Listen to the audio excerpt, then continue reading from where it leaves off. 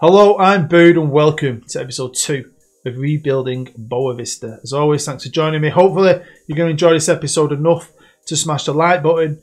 And if you're new, hopefully you'll smash the like button, you'll subscribe and you'll go and check out all my other videos. But if you've come back for this one, thank you very much. I hope you enjoyed the first episode. I enjoyed playing this. People ask me, even though I talk about this all the time, they ask me if I play these. Yes, I do. I play these over a course of a week and then I film them the week later. So I played all this last week. This week I'm playing another team and it's like a rotation. It's like 3 seasons a week. It's pretty easy, really. Pretty easy. I will say though, I am going on holiday in a couple of weeks, so there'll be nothing for an entire week pretty soon. But right now we're here in Portugal and things are about to change. Not only because we're in Europe, but something happened over the summer. It's like a double-edged sword, really. Because on one hand, something happened, it's quite good, but on the other hand, I kind of didn't want that to happen. I think we're best getting stuck right into it. Now we're going to start here, and we're right at the end of the last episode. Exactly at the end of the last episode, and we're looking at the staff as an overview, because Mr. Victor Murta is no longer our chairman. Nope, we have a brand new board. A brand new board because we had a takeover. And that's what I mean. It was like a double-edged sword because we got a bit of investment. All in all, we had like 20 million in the bank, coupled with new sponsorships from Europe. A bit of that was probably because of Europe as well. But I ended up with like 20 million in the bank and about 10, 11 to spend, which is a lot for us. Compared to Benfica though, I might show you that at some point. I'll show you the spending power of a team like Benfica. It's a drop in the ocean, but part of me didn't want that to happen. I wanted to keep going at it with loans maybe and seeing what I could do with free signings because we weren't really going to have a lot of money. So it is what it is. I couldn't go back. I contemplated it. I ain't got the time. I'm playing 3 seasons a week here and I'm working a lot, building up to going away on holiday. So I just didn't know what to start again. Because I'll be honest with you, I know a takeover can happen at any moment. It is a case of anything can happen. And I know this because on my Denton Villa series this year, it was built around having 2 chairmen from the town it was based in. And for a while, they were up for selling. And then one summer, I used to make summer special videos. One summer, they sold it and I got a new owner. I was like, nice. It is what it is. I can make a story around it. And then the game crashed. And I had to go back to the start of the summer and play it again. And they didn't sell. And I got another 3 seasons out of them before they did sell. So, you know, anything could happen. I could have gone back a season, played a year, and we wouldn't sell it. But I can't be bothered. So we have a new board, and they are Brazilian. Good ties with Brazil. I have noticed there's a few Brazilian owners in Portugal. So, I mean, they're not a tycoon. They're not mega rich. It is what it is. So I've made quite a few changes. We've got some players in cheap, some players for good value, some players for free, which ain't too bad. Got a player in on loan as well. And I spent about 11 million, maybe a bit more over time. I managed to bring in 1.4 million, which isn't too bad for a team like us. So obviously I've spent more than I thought I was ever going to get to spend. I was hoping for a good few mil, but it's worked out okay. And obviously having my Brazilian shortlist really helped. So I'm going to try and go through... I don't want to go through them all one by one because there's so many. I think the best thing probably too is to look at a team report and have a look at the depth. So let's start here at the back with the goalkeepers, and we still have the same guy who's now my number 2 because 18 reflex is amazing, handling of 8 is shocking, but I've got a new goalkeeper called Ivan, 22-year-old Brazilian who, I mean, doesn't initially shout out amazing, but I think he'd be good in this league. He's got a better base start than the other guy. He's young, so he could improve. Handling 15, reflex is 14. Aerial ability 14. You know, he's a good young prospect. And when it comes to left backs, I needed 2 left backs. Obviously plays left. I had a guy on loan, remember, last year. So I brought in this guy. He's got no face as a backup, Argentinian. But I found this kid, Leo Pele, 23-year-old, who's brilliant. I like him a lot, I do. Over to right backs, no new right backs. We're sticking with 2 lads we had last year. Except Caraca, who I quite liked last year, he's looked like he's took a step back. And we've got this fella who's probably going to be the starter. There's not a lot between them, both Portuguese. I'm just going to let them battle it out this year. Moving to the centre of the defence, and of course, had a good defender leave, as you know, on a free. He's only with us for a year. And the other good defender is Costa. He's a bit old. He is a bit old.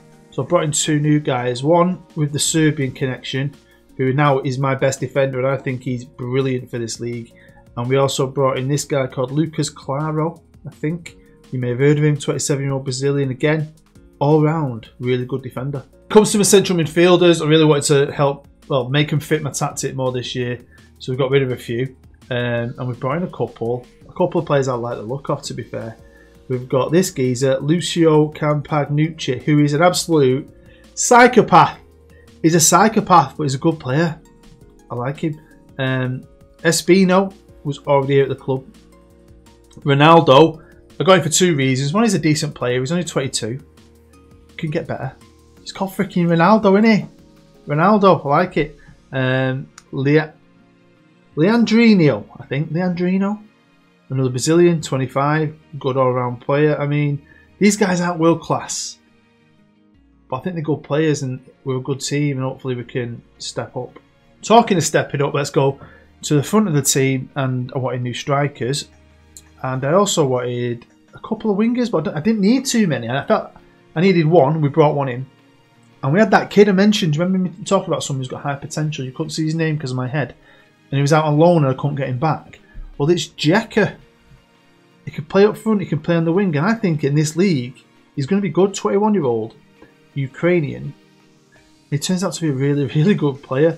This geezer was already here. So was him. He had a great season last year. But I found this lad, who's a 4-star player, 21-year-old. Arabidze, Georgian. I think he's bloody brilliant. So I felt like we were okay on the wings. When it came to strikers, I wasn't happy with anything I really had last year. Guys had to make do. I didn't want to make do. I wanted some decent players. So I brought 2 strikers in to be my 2 strikers. The first one was this guy who's a backup, but he's a decent finisher. It's off the ball, composure, all 14. Which I felt for this league is like a good stat. And he's got a bit of pace. His pace and acceleration is 14. So, you know, he's 22. He can improve. So I thought as a backup, brilliant. My number 1 though, Pedro Enrique. Love his name. You know, just a bit better maybe. Different. Got more all-round game about him. Again, can get better. And that's pretty much it. Quite a few transfers. A few squad fillers who aren't that great. But I was impressed. And the bookies have bumped us up a spot. Cheeky bastards. 6th, I think we'll finish. Hopefully do better than that, hopefully. See there, I've spent about 10 and a bit million, to be fair. Got rid of a few players. Brought a bit of money in, not too much. You know, it is what it is, but yeah, at one point, I won't do it, I'll show you later. I think I'll leave it for the next episode. I took over Benfica to see. They're really good, Benfica, and I just took them over just to have a look at what the money's like. And they had like 120 million in the bank. We've expanded the staff as a whole pretty much, and the scouting team's way better, which again I'm doing just pure scouting this season. And my coaching team's got stronger. It's a bit different and varied, but I think it's better. And again, I'm all about the staff. Like I said, I am just scouting and scouting and scouting. But now, I'll be honest with you, I was talking about in the last episode about just trying to save money. Now we've got a few extra quid, might as well try and spend it. If it's some in the bank and they're not letting me have any transfer budget, I've cleared that out. I might as well try and do more by expanding my scouting package, maybe unearthing some more players, but also trying to improve the club. I wanted a freaking financial affiliate. They wouldn't let me do that, but they would let me expand our scouting knowledge. And the best of a bad bunch was this team from Italy. I've never heard of him, but it was basically to see if we could open up any new players. I just want to have many options as I could. One thing that's pretty sweet as well is that they're letting me improve the training facilities and everything. So hopefully, going into season 3, we can stay as a European team, build on this squad. That I haven't got many loans either. Just build on the team, and just keep expanding it and growing it. And this is what I love doing this. I don't know why. I just never get bored. Hopefully by season 3, we'll be in an even stronger position to hopefully go and do something. But I wanted to do something this year too. Got a decent team. I think it's better than last year, more balanced, and we're in Europe. Now, I don't think we could win the league. I don't think we could win Europe. But one of these cups, got my eye on one of them. Now, at this point, we've nearly completed our pre-season. There's a friendly stuck in there between Europa League games, I think. But again, decent pre-season, similar to last year. We've gone on a little bit of a tour. I think we went to France. And, you know, we've done all right. Then we played Ajax, because I wanted to test ourselves. Played Lyon as well. Wanted to test ourselves against teams we might come up against in Europe. And then we've got a little friendly down there, cheeky one to finish off with. But, I mean, I was feeling really, really positive. I mean, that Jeka kid was going to turn out to be some kind of player. But, of course, we'll be kicking this season off playing in the Europa League, which is exciting. I want to get straight into that. Hopefully, we could do well. I mean, I don't expect anything from it. But you never know with Football Manager what you can achieve, I don't think. You never really know. It don't always work out, does it? But if you concentrate and work hard, and I don't know, don't watch TV too much, make sure you don't just keep pressing the button like I do sometimes, you might do something special. I think we've checked all the bases there. I think we're done. I think the best thing to do now is to jump forward to January and let's have a look at what we've been up to. And I think the best thing to do is start here with the league table. And we're currently 5th, so we're in a European spot, which is great. 5 points clear. I just want to start cracking them. Sporting, though. I'll be honest with you, right? In this country, growing up, we always call them Sporting Lisbon. Someone had a go at me for that in the comments, saying you don't call them that, but we do. We just do. Sporting Lisbon. Always has been. And I'm 40. But yeah, we're in the top 5. As long as I can stay there, I'll be happy. And if you notice, I haven't been beat at this point. Just drawn a lot. So, you know, we could change that around and still push for a top 3, 2, 1. Maybe. So defensively, we're doing well. We're joint with Sporting, who have, you know, were nearly relegated last year. They've come out of nowhere, but big club, probably got good money. Benfica, though, again this year, brilliant. When it comes to scoring goals, we're doing a lot better this year. I feel like, you know, when you're watching the games when I'm playing them, I just feel like, I've said this before, but usually once you start putting my own players in place and start moulding that team, it seems to start to play how I want them to play in full flow. And it does feel a bit like that, to be fair. I mean, we've been unlucky in a couple of games. Let's have a look at some of them results. Well, we started really well. We won 4 on the bounce against teams we should be winning. And then we drew 5. And we should have beaten every single one of them, in my opinion. Sporting, to be fair, they're good this year. You know, away from home, so fair enough. And then we've just won our last 4 games. Got to play Porto and Benfica. Back to back. That'd be a test. Over to the Taça de Portugal. And we're doing alright so far. Won 3-0, 5-2, and 3-0 against teams I've never played in Portugal. I don't really follow Portuguese football. So apart from 3, maybe 4 or 5 teams, I don't know any of these. I don't even know who these are. Tondela. Not got a clue. But I'm guessing we should be beating them. The bookies think we should. This is the Taça da Liga. Kind of like a League Cup, I'm guessing. But this is last year. Because I'm guessing, we beat that team I was just talking about, didn't we?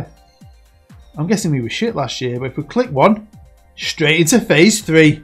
Phase 3! That means we're going up in the world, doesn't it, eh? Straight into the group stage. Happy days. Oh my god. We beat the team that went up. So yeah. Taça da Liga. Bloody bastard. Let's have a look at our European journey. This is what it's all about, isn't it? This is where we start to build this club back up to where it should belong. With a bit of a European reputation. But we lost the first game away. 2-1. But then we won the next game 2-1. Equal as anything. Although we were well better at home. Went to penalties. I always say it's a lottery. So unlucky to AZ in the place to be. But Pele, man of the match. My little left back. It was on to the 4th qualifying phase. And we went from Holland to Denmark. And spanked Bromby. 3-0. And then beat them in their own place. 2-1, 5-1 in aggregate. Pretty even away, but job was done really. That winger though, Arabidze, is like, do you remember Georgie Kinkladze? Little Georgia for City. Them City fans love that player. He's like Georgie, like our very own Kinky. And then of course it was on to the Europa League proper, where we got drew in Group I. Wanted to say 1, but it's I. And we won top 2. I mean, when we got the group, I thought we can beat every single one of them. But we didn't. We did actually lose a game, which shocked me really, because I just thought we were better. And we lost against Krasnodar, who I never knew. I didn't know they existed till I played a save a couple of years ago. But, you know, fair play to them. We won the other 5. 3-2, 1-0, 3-0, 2-0, 1-0. Playing pretty well, to be fair, so I was happy. And we've drawn Rapid Vienna from Austria. And we should beat these. I felt confident we could do these over 2 legs. So this is my new squad, arranged by average rating, and I have got a lot of 7 average ratings there. I am happy with that. I know we're 5th in the league, halfway point. We haven't been beat. I think that's great. The cups, you know, cups are the cups. Hopefully we can still do well in the main one. We're still in Europe. I know we finished 4th in the league last year, but kind of like soldier through a lot of that. Where like this is, I like this game when you do start to, when you've got a tactic you love, you start to mould your team to it and get players to fit it, and they just start performing for you. I like that a lot, to be fair. But this kid is not silly. He's brilliant. 7 goals in 9 in Europe, 4 in the league in 12, 5 in the cup, 3 in the other cup. I mean, he was up for sale. Benfica. He'd been on loan last year at Tondela.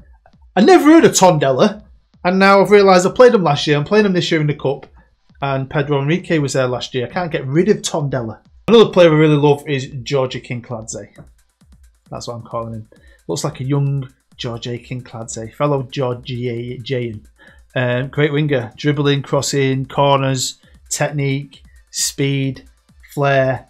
Let's have a quick check in on the finances, and they're not too bad, to be fair. 10 in the bank will do me fine. Obviously, I spent 10 with add-ons, which will be paying off. But if we can stay as a European team, even if it's only Europa League, I think we will be fine. I genuinely do. I don't think the chairman's not rich. I don't think he'll invest anymore. I mean, they just put an initial amount in. But hopefully, if you know, we can stay in Europe, we might get more sponsorship and so on. If I could get another 10 next summer, even 5, the way the squad's looking now, and what I was doing as well this year was giving out loads of new contracts. So I want to tie everyone down that I liked, which is a majority of them. And then next year, I might only have to make a couple of signings. I love this game. I love this game. I love it. I wish I could do it full time for you. I wish I could play more. I didn't have to work. And I could make a video every day, like Loki Doki and Dr. Benji do. Fucking, I well wish that. So then, that's the halfway point. We're not doing bad in the league. Undefeated, 5th. We're still in the Europa League. Got a team we should be beating, but you never know. It's Europe. We're still in Attaca de Portugal against Tondela, that famous team that we all know about. I love that logo, by the way. And we're out of the other one, but no one cares about that. Well, let's start with the league. And well, we're never going to win the league. We only lost 3 games. Porto finished the season undefeated. Porto won the league back off Benfica. Them two just battle it out every year, don't they? Sporting came 3rd. We're still 4th. But we finished 4th. Only 3 points behind them 2. But that's touching distance to them 2 is pretty good. And with 75 points. Now, 75 points. We would have been 2nd last year. 2 points above Porto. Which is decent. Do you know what I mean? We're improved, but I suppose everyone else has improved. Porto got 73 last year and Benfica had 92 last year. Last time we looked, it was January, and you knew we had to play Porto and Benfica back to back. Well, we got battered off Porto and we got battered off Benfica. We'd already drawn against Sporting Lisbon earlier in the season, so let's go forward to show you what happened. We ended up playing Porto quite soon. What a game, eh? That winger from last year and a winger from last year I was out on loan lost it for us, so can't really complain about that. Sporting, we beat them 2-1, which is always enjoyable. But this is the pièce de résistance. I don't know if I've said that right. The cherry on the cake, eh? The tomato sauce on your sausage butty. So, Attaca de Portugal, how did we do in this bad boy? Well, the very famous, huge mega club, Tondela, 1-1. Went to penalties, they got fucking, it was, yeah, crazy. Next up was CS Maritimo in the semi-final, 2-legged semi-final, which we won, 2-1. And then again, luck was shining on us. We got beat 2-1, but we won the penalties. Arse fell out, and then I realised we'd made it to a cup final. And then we lost a cup final. At least we got to one. Really proud of that. I didn't think we had much. Porto have been brilliant this year, haven't they? Done the double, haven't they? So the domestic double. Fair play to them. If you're wondering about the other one, the Taca de Liga, the crappy little one, SP Braga won that 5-1 against a team I can't pronounce. But oh, we were going to go on a European journey here, boys. Strap yourself in. Getting ready, eh? Have we won it? Have we won it? Let's find out. We played Rapid Vienna, beating them 1-0. Did just enough. And then at home, we did just enough again. With my other winger. Left winger first game, right winger next game. Should have scored more. Then we draw Roma. And we beat Roma 2-0. And then away from home, we drew 1-1. But we've done enough, beating them 3-1. Ronaldo, Cristiano Ronaldo, scored our goal. And then obviously, going into the next stage, against the Europa League's most successful team in the past decade, I'd say. So I was a bit nervous. And I had right to be nervous, because we got beat. Pedro Enrique got our goal. They scored 2. They probably should have scored more. They were way better than us. Way, way better. But that Enrique goal, we were going to hang on to that goal like it was like we were going to die if we let go. Because we beat them 1-0 at home. Ronaldo, man of the match, by the way. And he scored again. Cristiano Ronaldo. Honest, it's Cristiano Ronaldo. So yeah, Seville and Roma. Hey, got to win this. Into the semis. Against Mainz, and we're just too good. They were better than us, I think, to be fair. But Pedro Enrique slammed that ball in the back of the net with an absolute venom. So yeah, 2-1. We just had to go to Germany and do a job, and we're in the final. Or we could go to Germany and be shit and throw it all away and get battered and beaten 5-4 in aggregate, which was fucking heartbreaking, like a kick in the balls. It's like someone stuck a finger up my bum without asking me. I always like to be asked. So not a bad season. A definite improvement. Same position in the league, 4th, but got more points. Europa League semi-final. This close to going to a final in Europe. Taca de Portugal. We got to the final and lost. And forget the La Liga one. So, yeah. I mean, top goal scorer in the league, by the way, is Jeka. A quick last look at the squad, arranged by average rating. They've been fantastic. They really, really have. My 2 wingers, Jeka and Ari Bidze. Brilliant. Enrique's been brilliant. Got some really good players in the middle, some good defenders as well. But like I said, I wanted to make a couple of changes. Some players aren't happy. Now, I picked this lad up. I didn't show you this guy either. On a free, he got released. And I thought he looked, on paper, he looked brilliant. A little Iraqi from somewhere in Portugal. Do you get that list comes up and says, oh, Portuguese teams have released players? I saw him, I thought he'll be good. Just couldn't get in the team, so I'm probably going to try and get rid of him. But I've got Ricardo Costa, who's 39. He's retiring. I've got another player retiring. And I finally had one bastard financial benefit affiliate in Japan with FC Tokyo. So I was going to try and get more. I want 2. Get one in America, I'll be well happy, but I don't care. As long as I get 2. And by the end of year 2, not only had I got more spots for my team, the team is now the best. I've got the best coaching team. I've got the best scouting team, which I've never had on the rebuild because I've never really had to scout this much, but I am scouting more than ever. And I've got the best physio team. Well, there you go. That is the end of episode 2. Hopefully you enjoyed it. Smash the like button. Of course you did. I enjoyed it, and I enjoyed the next year as well, but did it end on high? Well, you're going to have to find out, aren't you? Now, normally I try and do these 3 episodes over 3 days. Work is just too much at the minute. I've got a lot to do, so it's probably going to be a day off on Thursday, the day after this is released, and then it'll come out the Friday after this is released. If you're watching it after Friday, happy days. Episode 3 should be there, but it definitely will be out on Friday. And also, if you want to help the channel a little bit more, you can pledge to my Patreon. You'll find a link to that down below. But yeah, honestly, I hope you have a great day. You are amazing for taking the time out of your day to watch me play this freaking game. You really, really are. And honestly, you have no idea how much I appreciate that. So you're amazing. Love you. I do. I've been Bood. I'll see you next time.